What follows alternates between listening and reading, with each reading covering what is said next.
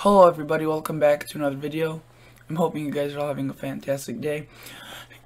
So today's upload is not going to be a analog video or anything like that. It's just going to be an episode or video on the long range outlook and on the July Arctic blast. A continuation of that video at least, or of this whole series. First and foremost though, happy 4th of July, everyone. I know that I think 98% of my viewers are American, so happy 4th of July to you all. As I'm recording this, it is 1:21 p.m. Central Time, 7/4/2019. So happy 4th of July, and if you're feeling, willing and patriotic, you can subscribe to this channel.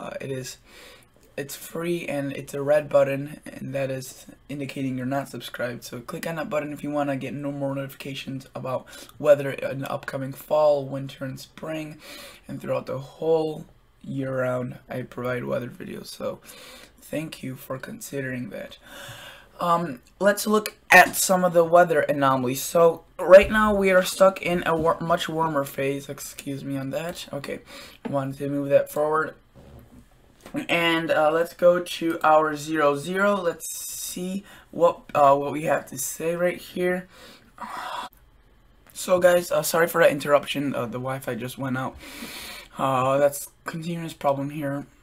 Well, whatever. So I apologize about the interruption, but what we were talking about is the weather anomalies and how they are gonna be getting on a chillier side, or basically they're going to be falling below average in the next coming days. And if we look at this, right now we are in a warmer phase, which I was saying earlier, but notice how this weekend it's already going to start getting cooler across the northwest Montana, South Dakota, North Dakota, Wyoming, Idaho, parts of Oregon and Washington and Nevada. And as we move on during the night, it's not as big of an anomaly difference. For you could see during the nights it's less and it looks more of a warmer pattern, but during the days, I mean, it gets pretty drastically different. So if your average is say 90, your average during the day may now be 80s instead of 100 if this was flipped on the other side of the anomaly scale. You can see Saturday just doesn't really move until Sunday finally moves out. You can see now into the Midwest. Now states like Iowa, Illinois, Missouri, Wisconsin, Michigan, Indiana, and Ohio are all starting to feel a little bit of the chill. However, during the day, nights, the morning hours where it's the coolest, you could see not that much of a difference. But during the days, it really amplifies the difference. So if we were to look right now at this pattern, we see that this first wave that came across this weekend kind of fizzles out and dies off. Not too strong. You can see even during the daytime it fizzles more into a more neutral pattern. However, we see another wave coming from the north, and you can see, sorry about that. Last time I got a comment, I did that on accident. That was, it was my Tourette's, and people were getting mad at me for belching, and they were calling me names. So I was like, okay, that's kind of ridiculous, but whatever. People are weird and rude. So you could see that this was a wave that's coming out of Canada and the northern plains, and then this moves. You can see during the night not as much as seems as it would be during the day, but again it weakens as by the time it gets to the Midwest and Great Lakes. It's not as strong of an anomaly as it was earlier up in the Montana area. And this may not seem like a cold pattern, but it's there, and you can see it finally settles in. And this is July 15th, 14th, halfway through July, we start seeing these anomalies of -8, -12, -10 degrees, of -10 degrees below average, which isn't too annoying, especially in the summer. But if this was in the winter, that would be significant. And you can see that this area expands and kind of just sits there. Now it's kind of stuck by the warm air from the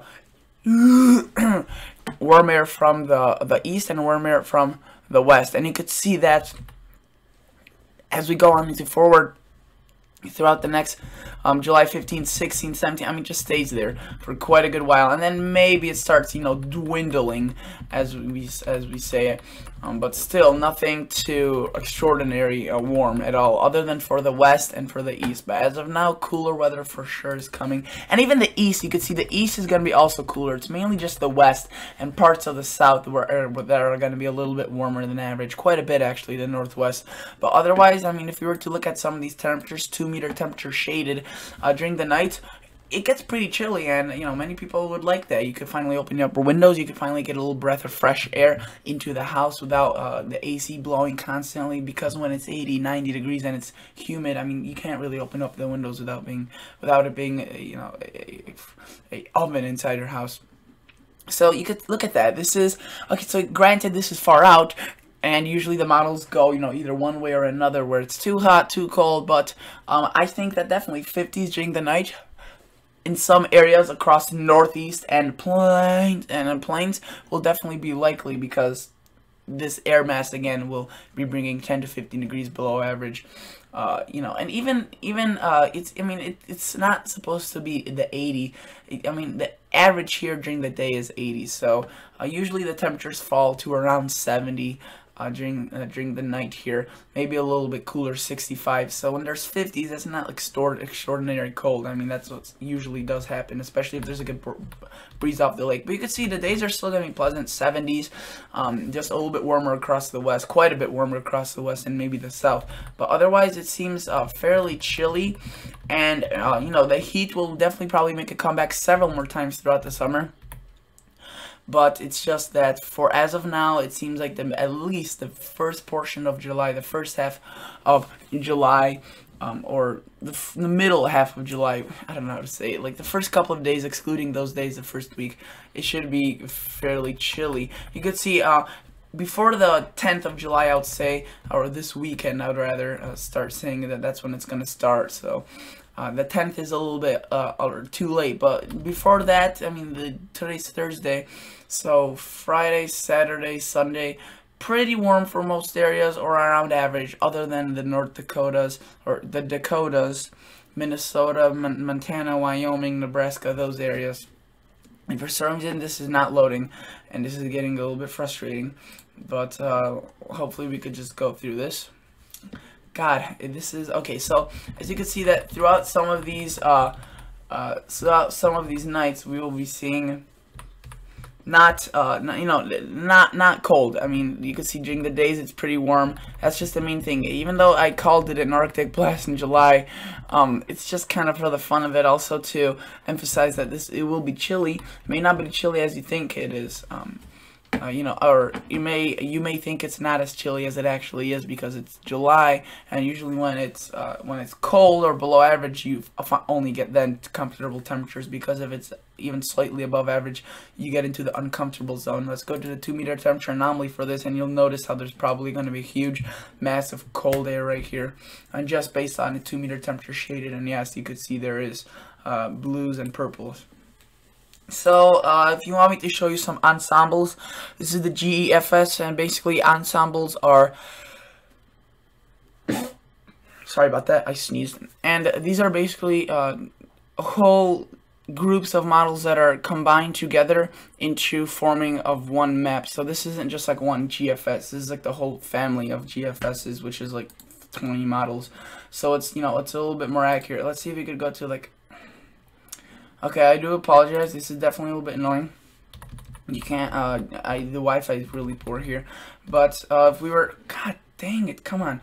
So right now we're at hour 144, and this is only when the cooler air starts really coming. You can see the cooler air across the northern parts of the country, and then it spreads slowly, not as vigorously though, through the plains and Midwest towards the east. Notice how it's not bad across the Northwest at all, actually fairly warm.